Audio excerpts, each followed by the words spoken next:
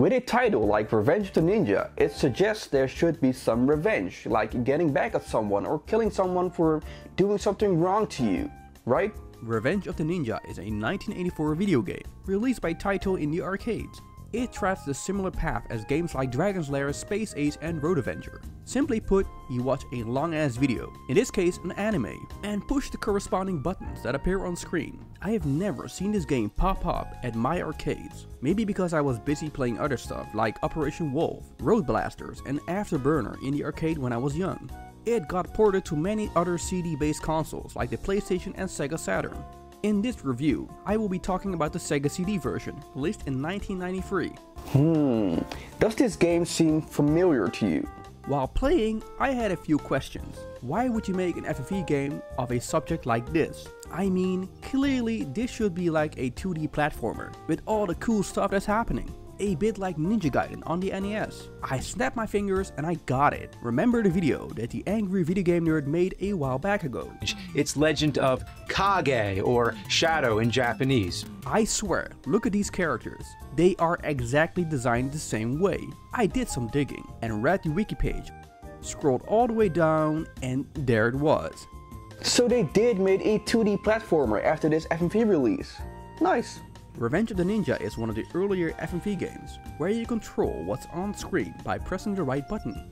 The story revolves around a ninja called Hayate that needs to find and rescue a nameless princess from the clutches of some demon. That's all you get as far as a storyline, and it's a shame that there isn't more depth to it. You get thrown into the action from the second you start the game and get no character development. You don't see the princess being captured, the relationship between characters, or who actually captured the princess and why. It's all fuck it, let's go. You maneuver Hayate through 18 stages of the most random settings. There's no connection between any of these stages. Hayate gets himself in tight situations, and all you need to do is help his ass out of each one. To be honest, for a ninja, Hayate is a complete pussy. He doesn't really fight, almost all of the time. He avoids slashes, projectiles, hops from object to object, or takes cover. It makes me wonder about 2D animation, their intent. Is it supposed to be like a serious or mildly funny anime? I always thought that Medusa would turn you into stone if you look straight at her. Fuck it, out with the rulebook. Hayate throws a bomb at her and runs away. All this dude does is run away. Every stage ends with Hayate running away. It doesn't add to his heroism. The man is clearly in a hurry and does time management. One thing that does help is that you as a player can see what's happening. You move left, right, up, down, or push the action button, which is any button, to logically interact with what's happening. Not like in Wirehead, with a camera that flies all over the place and that fast MTV 90s editing. I fucking laughed out loud every time Hayate got killed. It reminds me of something like Samurai Pizza Cats, with that weird out animation. As any FMV game, this is another round of Simon Says, or a trial and error game. You die, remember what went wrong, succeed, and die again. There he goes, running away again. Not even worrying about the fact that samurai master could just go after him. Fuck it, when you run away, everyone else behind you immediately ceases their attack. Next to new music being added in this game for the SEGA CD version. It also feels if the voice acting has been dubbed over into English. There are times when characters don't move their mouths and have an audio clip, like they are randomly placed there to make it more tense. Any voice acting is extremely poor, with the voice actors not being immersed in their roles. A problem a lot of 80s and 90s cartoons have. No way back. I call this dude No Way Back, because that's all he says. No way back.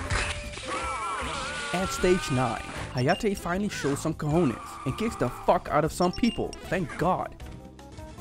You fight another ninja, yada yada, come across ceiling monster watching you fap, go up and fight the same ninja with the exact same animations and do the exact same jumps to avoid his projectiles. How about that for rehashing animation to full extent? So shit breaks, the ceiling tends to collapse and Hayate runs away. How this all is connected is not important. You won fair and square from this robotic beast and now it's your time to shine. So run away, ninja boy. Then you fight against a rotten and senior Vega and somehow fall down the wooden floor to end up in a water stream. And Hayate constructed, while falling down, some wooden foot pedals. Who would ever build such a castle with all these traps and monsters? The maintenance costs would be enormous, let alone the staff costs and health plans. This is the best scene in the game. You need to fight off these wolves, and one manages to grab Hayate's sword. You can't make this shit up. He tries to stab Hayate with his own sword, while the rest of the wolves pin him down. Fucking hilarious. Whenever Hayate gets killed, one of the wolves just gets up in his face. It looks like he's licking him. Ah, so cute. I wish Hayate had a dog he could pet in the game. That would be awesome. Instead, he runs away again. Then you fight against some hordes of skeletons that regenerate after being chopped. So the best thing is to run away? Good job, Hayate! You go through the mandatory scene full of machinery, conveyor belts, lava and pressing machines. What is even produced in this castle? Does the main villain have a side job? Manufacturing Teslas? Eventually you find the princess, only to be thwarted again. Hayate only avoids getting stabbed, and then... you guessed it. You face the final boss in this seriously cool battle, which would actually be even cooler if you could actually control it. The boss transforms into a three-headed dragon, and Hayate finally uses his sword to do some awesome shit this time, and stabs the dragon in his head. The dragon gets randomly electrified by a lightning bolt. The whole place falls apart. Hayate flies away with the princess and the journey is over. But not before I had a fucking burst of laughter.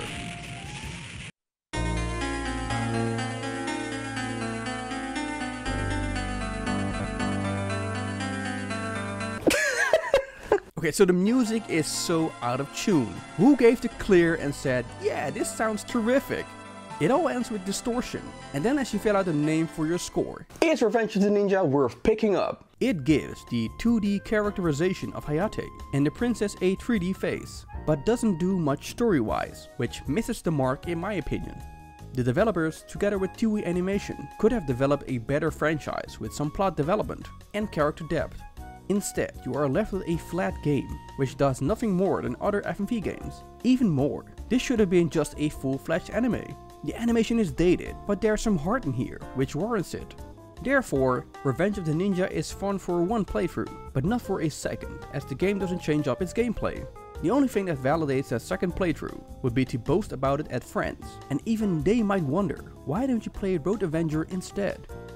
This was the 19th episode of In Retrospective, the series where I plays older games in this time frame. Did you like this episode? Well, tuck yourself right in and have a marathon with the other ones in the playlist.